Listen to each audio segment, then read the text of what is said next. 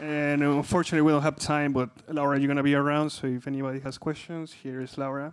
I think it was very interesting study. Um, you have a paper as well, so they can check out the paper, right? So please talk to her if you want to know more about that interesting research. So now it's time to hear about Venezuela. So there have been some Venezuelans here, but to hear actually about Venezuela, I think we need somebody that lives in Venezuela and that actually is coming from there. And she is Minaya de Armas, and she's the chair for the Department of Scientific Computing, Computation and Statistics at Simón Bolívar University, Venezuela. Please welcome Minaya. Thank you. Well, I'm going to start with the fact that was already stated from the previous talk. And it is the fact that Venezuela has lost positioning in terms of the development and the science and technology that we have access today. And there are many factors that have come into play and that have influenced this outcome. And in order to understand a little bit where we're coming from and understand also the better parts of our history, I'm going to guide you through a little bit of where we've been and how we can learn from all those previous experiences. Okay, so our science and technology pretty much starts off at 1935. This is when now the country, with the oil revenue, starts in this process of modernization and becoming a rural country into a more modernized one. And there were significant efforts into the sanitation process, healthcare, and all the infrastructure that goes with that. Of course, much went into that, a lot of efforts led by top scholars, Dr. Gabaldon, I could mention one, for example, Dr. Tejera, and within 25 years' time, malaria, tuberculosis was eradicated in Venezuela, and we were one of the first, or the first country to accomplish that. The next period is, is what we call the modernization period. So now oil revenue really skyrocketed and boosted our economy, as you can see from the GDP there. The Venezuela chart is way off and just lifted from, if you compare it, for example, to more stable and growing economies such as the United States or, say, United Kingdom. And this really attracted a lot of people interested in taking part of this scientific production and just the building of this country. Many from Europe, other areas of Latin America, came into Venezuela and very much contributed to the development of our science and technology and set the initial foundations for research institutes. New universities were created. Other universities were reopened. They had to be closed at that moment. And a lot of research was done within the area of what was now our most significant economic activity. The following period was, or has been called, the industrialization period. Now, this period is not as lucky as the previous one, in which our economy started to decline, maybe due to very bad choices, political and economic choices. However, the muscle or the brain had already been installed, and Venezuela continued on the path of innovation and science and technology and started the process of knowledge transfer into what was our main industry, which was the oil production. In this moment, I would have to say that we didn't do it alone. We had a lot of help from many organizations, not just within this local network, but also from abroad. And here, the Inter-American Bank of Development had a lot to do with this success and the installment of its infrastructure and this great academic and research activity. One of the most successful programs in this period is this scholarship program that allowed Venezuelans to go abroad, be formed in these specialized areas, and then go back to the country to apply it and to successfully advance in terms of science and technology. I am one a product of one such initiative. In my family, my father is also one of those. So I would say it was not just because it's my experience, I just think it is a very positive one at that. But the following period, in spite of the fact that now the blue line just starts going crazy uphill, that didn't necessarily translate into better science and technology. There was a shift in the country in terms of the policies that were being taken in place. And those policies affected greatly the scientific production, as you can see in this following graph. Dr. Requena and Dr. Caputo, they collected the number of publications that were done in Venezuela during the period spanning from 1960 all the way down to 2005.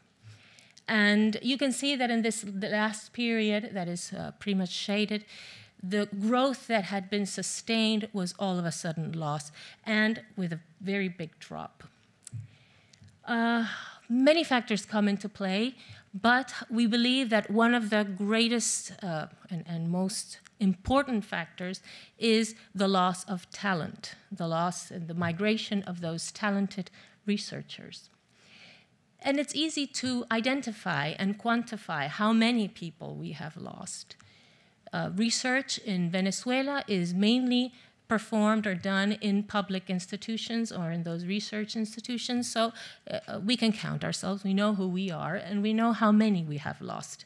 To put an example, in Universidad Simón Bolívar, which is where I've been working, we've lost from 2005 to the present moment 50% of our staff. And now that is a big number and a big chunk. But not only the number should wow us, but who did we lose? We lost the younger researchers. So we have this generational gap that now we need to deal with and we need to solve urgently. In general, it's hard to say how many migrated. The previous speaker said that there was an estimate of 3 million. Others go all the way to 5 million. I feel 5 million closer to the reality. However, it's very hard to know because data is not always accessible to be able to quantify, not just Venezuelan data, but also data of all the other governments who receive Venezuelans. But some other reports, say from Dr. Hausman, they estimate that the worst loss was in the previous 2 years. Now, the graphs that I showed you from the number of publications, it's cut in 2016, so I spared you the bloodshed. So we're in the middle of this crisis, humanitarian, almost like a war zone. What do we do now, right? This image is pretty powerful. I really like it. This is London Library, 1940. And in the middle of this despair, you might, you tend to put your hands in your head and you think, okay, so what do we do now? We look to the past and we wonder, well, what did we do right? One of the things that we did correctly was invest education. Everybody said it all the time for all the panelists in every single intervention that I've heard. But this doesn't mean we're going to do the same all over again. The same does not necessarily apply, and we have to realize where we're standing now. What do we have to work with? What are those elements that we can really leverage ourselves on? And in here, well, the true elements are, who are our allies? What are the human resources? What type of information can we provide to attain real education? And of course, the infrastructure that we have available. So let's start with the allies. There are natural allies. Of course, within the country, we have those other universities who, like us at Simón Bolívar, are also very interested in advancing science and technology, and of course, are interested in this deeply rooted problem, which is education. Of course, new allies, and I'm glad to be here and to be able to know a lot of you people, and I hope that all of you now become our allies. But we cannot, as I said before, we didn't do it alone in the past when we had lots of revenue. We can definitely not do it alone now, and we need funding. We need funding from nonprofit organizations and profit companies who really are interested in investing in Venezuela. Access to information when we talk about education is vital, vital. And information is a scarce commodity in Venezuela and for most of our youngers. And when I talk about education, I don't mean necessarily the top researchers, top university, although that is very important. I'm also referring to primary, middle school, or even informal education. That is also very important for us at the moment. And we need to be able to provide, reach out to those people who genuinely need this type of information and education in order to all together push forward. I have very little time. I'm going to skip through this. But in our experience, the access to education has really had an impact on the performance of students, say, when they have information to work on as to when they don't. Just briefly in this right panel, we have the blue population and the orange population. The blue people, they had access to information. The orange ones didn't. And they were measured by the same standard. They all failed, by the way. This red line is the passing grade. So that speaks about the quality. One thing that governments always look at is how many people are at schools, but we don't really measure the quality of the education that we're giving. And we need to keep that in mind.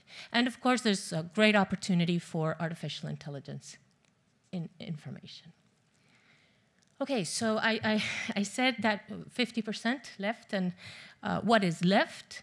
We are, well, those are the human resources we have, and of course, all our allies and all the people, Venezuelans, like wonderful, that are here at MIT. Professors now, scholars make less than 10% monthly wage. We have $0 for research budget. Yet, in those conditions, we are able to continue our job in education. We are still able to maintain the university, our university, in the #1 ranking nationwide and position 38 in the most recent QS ranking for Latin America. You gotta wonder, who are these guys, right? Thank you.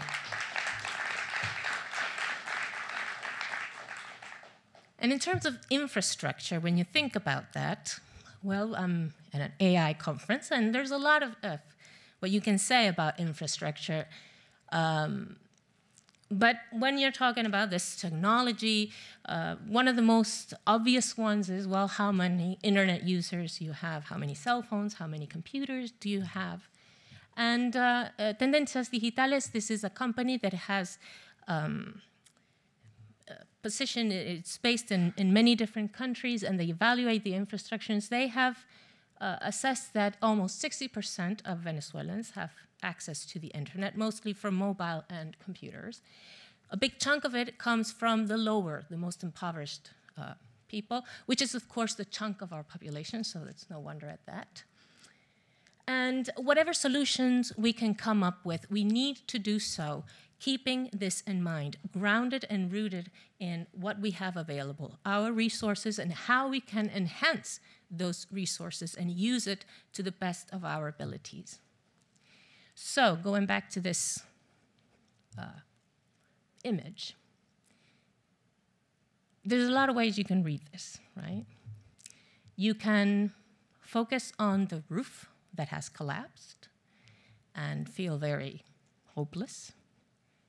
Or you can focus on those 3 gentlemen and feel very hopeful.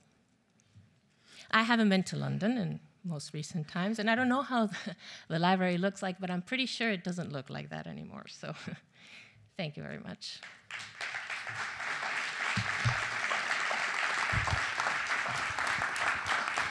Thank you, Villasana. So thank you guys.